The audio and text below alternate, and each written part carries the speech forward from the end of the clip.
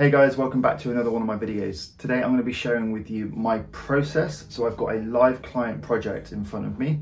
I'm going to talk you through what their current site looks like, what their requirements were, what they're looking for, and I'm going to share with you the new design. So I'm going to split this into two parts. We're going to have the design, which we're going to run through today, and then we're going to go through post-development and talk you through the process of how we got it live. Before we jump onto the screen, please hit that subscribe button, hit the bell notification as well, and you'll be notified of future releases. There's other videos on the channel as well, which are designed to help you improve your web design business, find more clients, charge more, all of that good stuff. So make sure you go and check those out. There is also a Facebook group, which I've just recently launched. So if you want direct access to me, ask me any questions, be in a community of like-minded people, then go and check that out. There's a link in the description. So without further ado, let's jump straight into this project. So the client that I've got here, they're called Pendeggy Mill, and it's a simple website. It's a dog-friendly cottages website. Now, this is their existing site, and you can see it doesn't look all that great because there is something missing here. So this website used to have a carousel. The website is 4 to 5 years old, so the technology behind it is outdated. So rather than going in and trying to fix the custom theme, what we've decided to do is just produce them a brand new theme. So scrolling through, you can see that it's a pretty simplistic site. We've just got a couple of columns, images, text, and call to action, inquiry form, and things like that. So they were pretty happy with the content on this site, and they wanted to lift that over. But one of the key things they wanted to do was to simplify it. So not only simplify the way that this looks, they wanted to future-proof it. So they didn't want all the bells and whistles, which were potentially going to cause their website to be outdated again in like another 3 years. And they wanted to simplify the site structure and the navigation. So they've got what, 7 to 8 pages currently on the site, and they wanted to reduce that because they want to reduce clutter. So it's a perfect opportunity for us to just streamline this website as much as possible. So that gives you an idea of what the homepage currently looks like. So let's switch over to Adobe XD. Here is what we have come up with in the initial stages. Let's do that one there. So the photography that they supplied was nice. It was very, very nice. So we wanted to make that the feature of this project. So we've got a nice large banner image here. So this was our first iteration. This is the first design that we sent over to the client. And you can see that we've carried the logo across. However, where previously it was within a square, as you can see here, we have now put that into a circle. So we tried to just make it as clean as possible and keep all of the focus on this background image. We'd also switched up the font. They weren't really sure whether they wanted to keep the font in the initial stages. So what we did was we experimented with another serif font. Call to action is up at the top and navigation is over on the right. And then if we scroll down, we've got a nice, again, photograph. So that's the main feature. We've got some nice text. And then going down further, we have a nice blocky effect with some custom built icons, which basically just talks about the features of this project. I'm not sure why that's moved over there. It talks about the features and benefits, I suppose, of staying at this, this holiday cottage.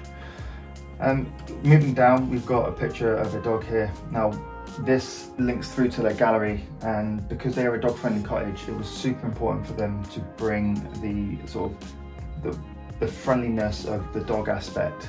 So they get a lot of their visitors send them dog pictures, so they've formed a gallery. So it's important for them to feature this gallery. And then we've just got a basic footer down at the bottom. So there wasn't really any need to go nuts with this footer. We kept everything very minimal and very streamlined. So that's how the first iteration of the homepage looks. Moving over, we've got a sub-page. So again, we've kept things incredibly simple. We've inherited the navigation from the homepage here and carried that across. We don't have any sort of hero image up here. It didn't feel necessary. We kept it incredibly clean, and we've just gone straight in with the content. It was important to make a song and dance of these photos because they are stunning. Now, one thing that we did was we ran all of these images through Lightroom and applied a subtle filter. And basically what that allowed the images to do was just really draw out the colour and vibrance of the surrounding areas. And they really do look stunning, and they were super pleased with that. It took less than 10 minutes to run these photos through Lightroom, and it has maximum impact.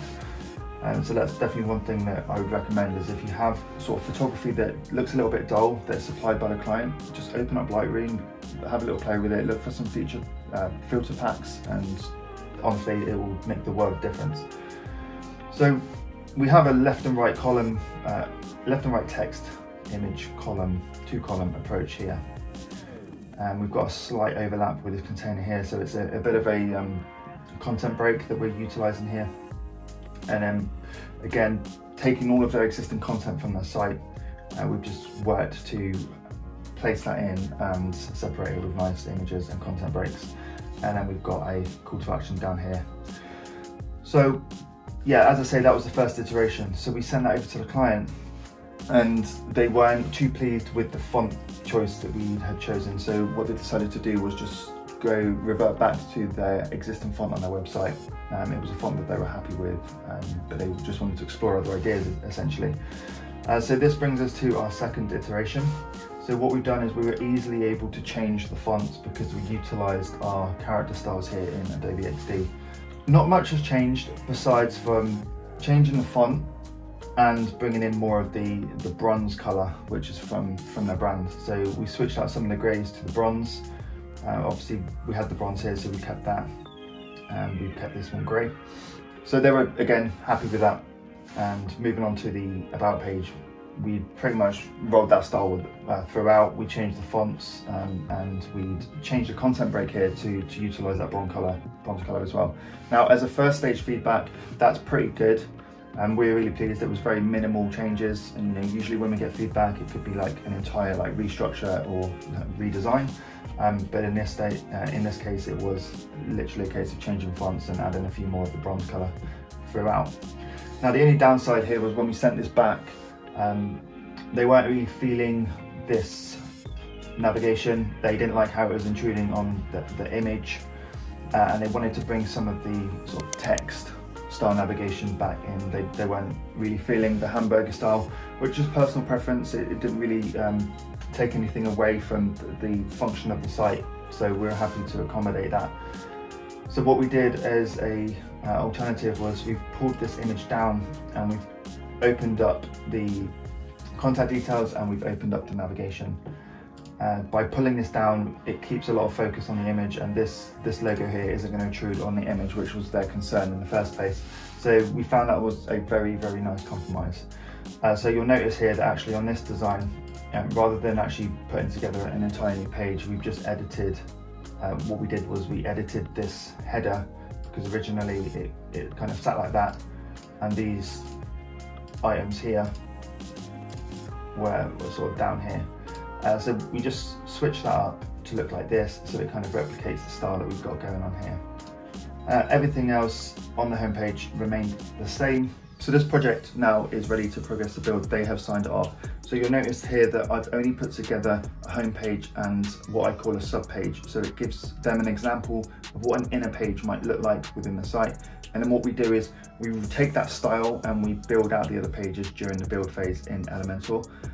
So I always offer this approach to my clients when they're getting a custom build. It gives them a real insight as to how things might look, and being able to design a homepage and a sub-page really does allow them to visualize how this site might look. So as I say, this has gone over to the client, they've approved it, and we are now progressing to build. So actually in the next video, what I'm going to do is I'm going to talk you through the build process. I'm not going to run you through it step by step, but we'll have it built and I'll talk you through some of the things that we've done and some of the decisions behind some of the build steps that we have taken. So it is going to take a couple of weeks to get that finished, so make sure you check that out, hit the subscribe button and hit the bell notification, and you'll be notified of that release. And that's it for now, guys, and I'll see you in the next video.